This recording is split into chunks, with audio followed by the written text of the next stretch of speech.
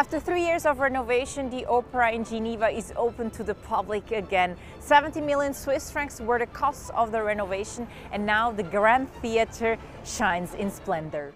Mr. Richter, so for 3 years this theatre was closed for renovation, and the renovation required courage and a lot of money, of course, public funding. Why was this needed? You know, the Opera House was reopened after a long break of almost 9 years in 1962. And since then, there hasn't been any major renovation project. There was a project in the 90s when they have removed the seats.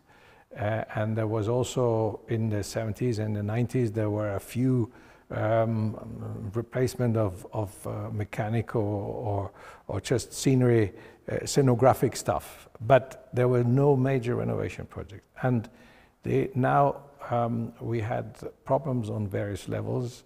Originally, this was a long discussion because the people thought, well, will the audience, will they notice or will they see where the important sum of money is going to be? Originally there was discussion about it, and then all of a sudden they've noticed that the very famous historic parts of the building, which is the foyer, and also the front, meantime they have been damaged, and so the decision was made to renovate and to restore the whole historic part of the building. Yeah, it's full of splendor and gold now. It's a remarkable work that had been done. When they started the project here, they've noticed that in the basement there were spaces, and there were also paintings, wall paintings that had been covered. I mean, everything had been taken out and now brought to a new splendor. Geneva is known to be a city of simplicity, you know, being Protestant and everything. I say Geneva is a city of understatement, which is very good. But the building was built the first time about the same period as the Palais Garnier in Paris, and it was also much inspired by the style and the architecture of the Palais Garnier. So let's come back to the renovation. I mean, 70 million Swiss francs, 3 years, which were paid by the city of Geneva. And then you opened now in February. It was supposed to be opened before. Why did it take so long? There have been several reasons. Of course, this was a project led by public administration, and there had been many aspects being considered until the proper works could start. When I took on here in 2009, after a couple of months, the project was announced as Travaux 2014, which means renovation works in 2014. And if you see that we started late 15, took a bit longer just to start it. On the other hand, they've noticed when they remade the whole project with the restoration aspect also, there have been many works, so many places that they had to interfere. Then they announced us that it might take a year and a half, maybe 2 years. And of course, this is extremely difficult when you have to plan an opera season. We have here with our structure about a planning period of from 4 years ahead. And if you have to change that, particularly if you have to change it a relative short notice, because we had not been informed in time that it will take longer, so this is a nightmare. And finally, this year in February, it worked out. How happy are you with that? Well, I'm very happy that we're back here. The problem is, and we have to face that not everything is finished as it should have been. We had the final authorization or certificate to exploit the building just a couple of hours before the opening date, which is not very comfortable, I can tell you. So you didn't know if you could actually open it till hours before? We were planning it, but we did not have any authorizations. Normally, you have for a project like this, because everybody expected us to reopen with a prestigious project, which is Wagner's Ring.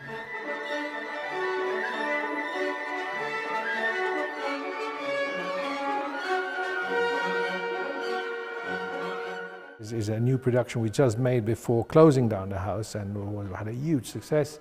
So we thought this is the right project to reopen with.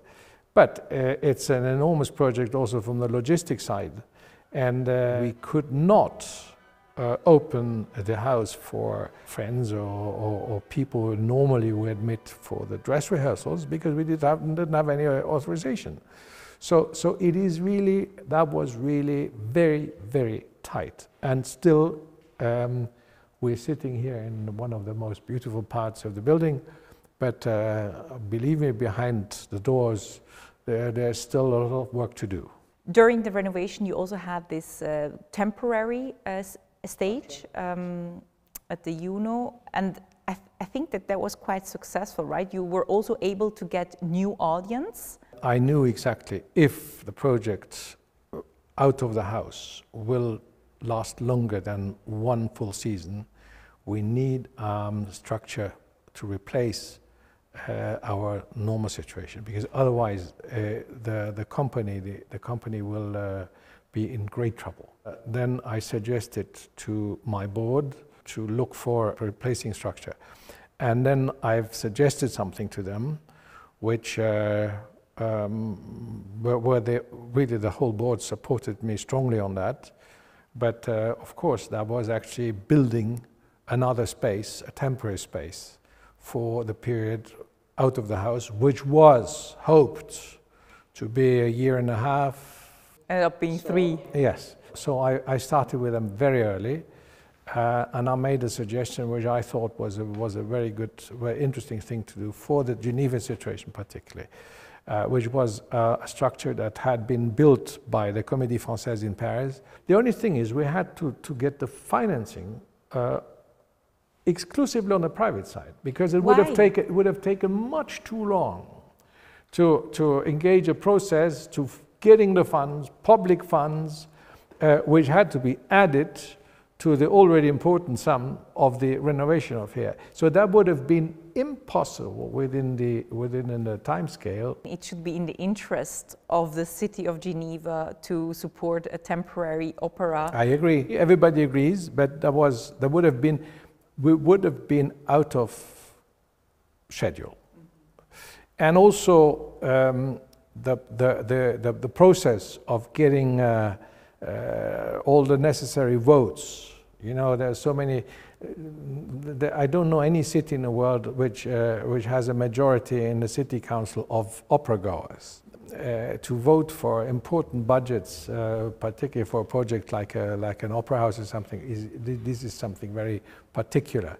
And we were under time pressure, so we have decided, so if we want to have a chance to build that and to set it up in time, we have to look for ourselves. We have been able to find the funds. There are some foundations, and also the Society of Friends in Geneva. As I said, they don't show off, but there is a very, very healthy, very elegant understatement, and we were able to find enough funds to build that. It was private funds. This renovation was public funds, but now for the programmation, you also have a lot of sponsors. And we have some sponsors. We have some donors. We have actually to find, I would say, in the average, about 5 million per year on private money. On private money. Yeah. And how much do you need during the year for the programmation? We need about 20 millions, 25 millions, depends. And so actually for everything what we do here as artistic activity, we have to do the funding ourselves, either box office or private funding or other incomes. And subsidies are basically, the idea is, but subsidies are given just to guarantee the structure of the house, the fonctionnement, which is the salaries of the staff, the permanent staff, not the temporary staff, and all the fixed costs. We actually face a situation that this golden rule is not working 100% anymore, because there is a mechanism on salaries and on fixed costs which made gave an increase to that cost, and which had not been followed by an increase of subsidies. This is a major problem of our institution, but fortunately we were doing very, very well these last years, having successful seasons. Sometimes it was a bit tight. We managed to end the budget year in a good balance. You have 1,500 seats more or less that you sell. So usually it's what? Is it sold out? We have an attendance rate which varies a little bit, but it goes towards the 90%, which is very high. I mean, it's the biggest opera in Switzerland. Yes, yeah, it's the biggest opera house by far. Zurich has 1,100 more or less. Yes, we have between 1,500 and 1,600, but of course we do not. It's difficult to compare because Geneva follows a little bit the system of the Latin countries, and we are following the stagione system, which is we don't have our own ensemble of resident soloists. We have a resident orchestra, we have a resident chorus, we have a resident ballet company, but we on every production we have to build a new company, where we invite international soloists to join us. And that means also that basically in one period we just play one production. I would like to come back to the investors. You mentioned the ballet ensemble, which is sponsored also by Indo-Swiss Wealth Management, and I was wondering, why are they supporting? Are they waiting or expecting a return of investment? Well, certainly. I mean, there is. I don't know whether it's a proper return of investment, but definitely is one thing. I mean, if companies active on the financial or the economic sector, if they invest in an artistic project, it has got to do with prestige. It has also got to do with social conscience, because companies that are based here in Geneva or in the area, they profit from the local infrastructure, including also there are certain financial advantages. And in return, one would expect a certain engagement towards institutions that cannot be profitable. Opera is nowhere in the world is profitable in that sense. But of course, you know, we have many companies here who are using these spaces here for purpose of their own policy. The private partnership between companies or foundations and a cultural institution as ours is profitable in the end, but is not profitable in a way that you can just at the end of the evening just say, well, we've paid that amount, and the return is already that. So it's a bit more complicated. We call it an inductive. There's an inductive return, which is a little bit more complicated to identify. But nevertheless, I mean, with such a big renovation and then so many sponsors, all that, you somehow also need to give something back. Are you trying to attract new audiences? Yes, and the fact that we had been out of the house playing in another structure, we were able to aim also to new audiences. There's a simple aspect, you know, an opera house like this one, particularly a foyer like this, you have just the entrance is something very, what we call festive. Very often people dress up to come here and to have a gala evening or something. I think the social structures in cities have changed during the last 30, 40 years. And there are many people who don't have this tradition by their families or by their bringing up or something.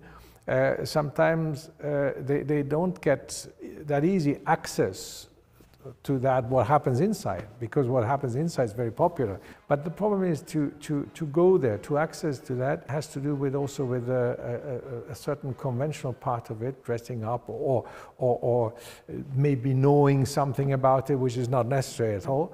So you have to go out. Yeah, you have to go out. You have to go out really and present, actually, to teach people a little bit about their activities. And the Opéra des Nations, which is a structure, just a wooden structure, easy to access, it has another atmosphere. In fact, we noticed that, first of all, at the Opéra des Nations, we all of a sudden had an audience which was, in the average, slightly younger than what we were used to have here. And we had quite an important amount of people who admitted they've never been in an opera house before. So you're leaving in September this year? I'm leaving at the end of this season. I'm leaving in July. Oh, in July already. Yes. So Yes. In September is when your successor starts. Yes. So what are your plans? I heard you're retiring. I'm retiring. You know, I think I'm probably the opera director which is the longest in office. I think it's time to hand that over to someone of a younger generation. I thought that the renovation will be over much earlier, so I would have had the aspect of my finale would have been a bit different. But in theater, it never happens as you expect. I'm very privileged and lucky that I could decide when I want to leave and when it's time for change. Okay, great. Then all the best for the future. Thanks.